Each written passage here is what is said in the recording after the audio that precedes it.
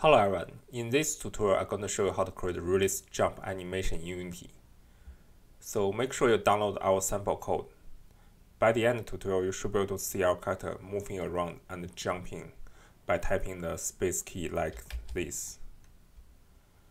And also she should be able to jump onto object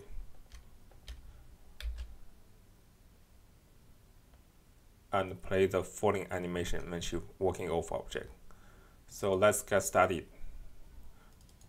Let's open the demo scene and take a look at the animator controller. So this is what we have from last tutorial. We have a ground state. And in this tutorial, we need the extra 5 animation. So let's take a look at our model here.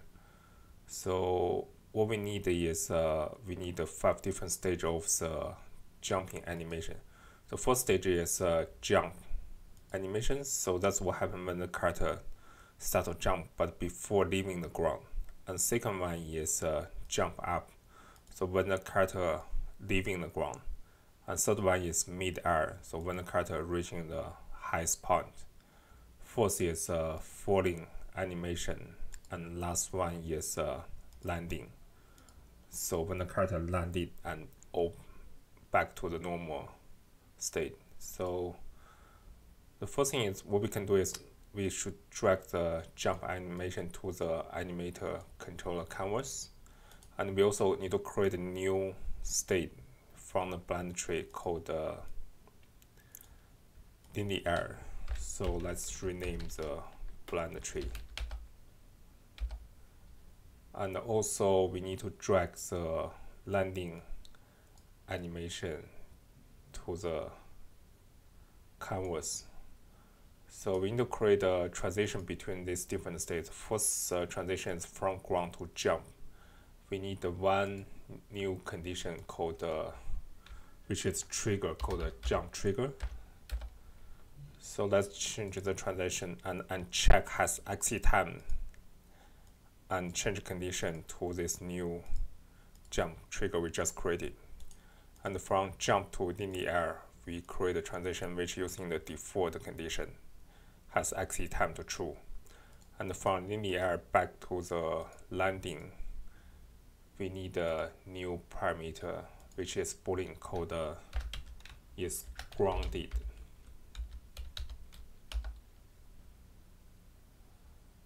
And we're going to uncheck has exit time and add this new condition is grounded to true. From landing back to ground, we use a default condition.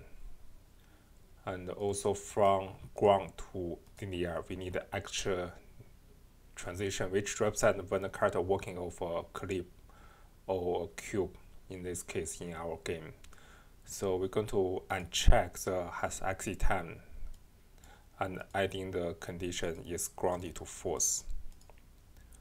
So let's go into linear blend tree, and we need another parameter which is fluid called velocity y. And let's change the parameter in the blend tree to this velocity y parameter, and adding 3 new motion field, and uncheck the automate threshold checkbox and change the first threshold to -5, second one to 0, last one to 5. And this is where we should drag the linear jump animation. So we have 3 different animations. First one is jump up, so we drag to the +5 section, and drag mid-air to the 0 section, and also 4 animation to the -5 threshold. So that's all the setup we need for the animator controller. We can take a look at the scripting part of the tutorial. So if we click the space girl character here, and as always I'll just dragging the new script we created beforehand. So we have this tutorial 3 script here. I just drag on the character, and we're going to remove the tutorial 2 script And let's take a look at what had changed in tutorial 3 script.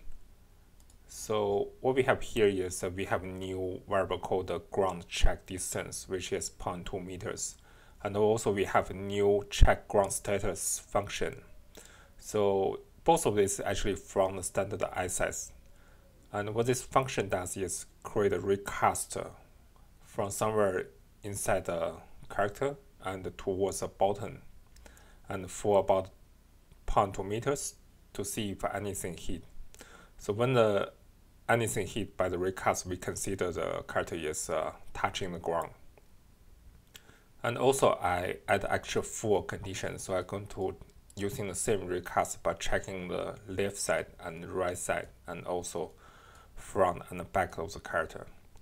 So I'll show you here in the scene.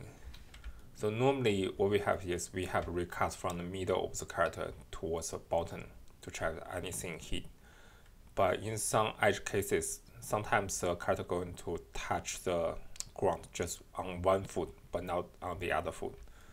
Or maybe in the front side of the foot but not on the back side. So that's why I create extra full recast from the left and the right and the front and the back to check if anything hit. So let's go back to the script, and so when we can see the character is touching the ground, we set its grounded variable to true, and we saving the ground normal, which we don't use in this tutorial. And we also change the animator's apply root motion to true. So what it means is the animator going to apply the transfer information from animation to the rigid body of the character. So it's going to control the movement of the character using the animator.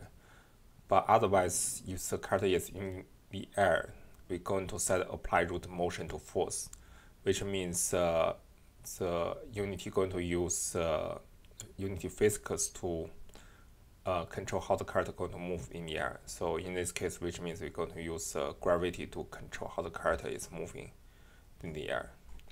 So let's take a look at the other part of the script. We have called the check ground status function in each update, and we set its grounded value back to the animator. We just saw the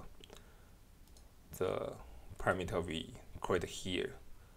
And also, if the character is on the ground, we check whether the user has tapped the space key, and we set the trigger jump if the user taps space key. And otherwise, we just play the normal ground movement script to control how the character is to move on the ground. And also, if the character is in the air, we're going to pass in the velocity information from the rigid body to the animator to control which animation to play in the air. And lastly, we have we set a new jump state constant, and we check whether the animator is in a jump state, and if the jump state has finished its animation. So what happens when the normalized time is larger than 1? We're going to create a new velocity which represents the jump physics and apply that velocity to the rigid body. So that what happens when the character finishes first stage of the animation before it's leaving the ground. We're going to apply the velocity to the rigid body. So this is the physical part of how the character is going to jump up in the air. And I think that's it for all the setup we need for the jump animation. So let's go back to the game and play the game. So if we tap the space key, we see that our character is jump up and play all the 5 stages of the animation nicely and smoothly. So this is the end of the tutorial, and hope you like it. Make sure you download the sample project, and I'll see you next time.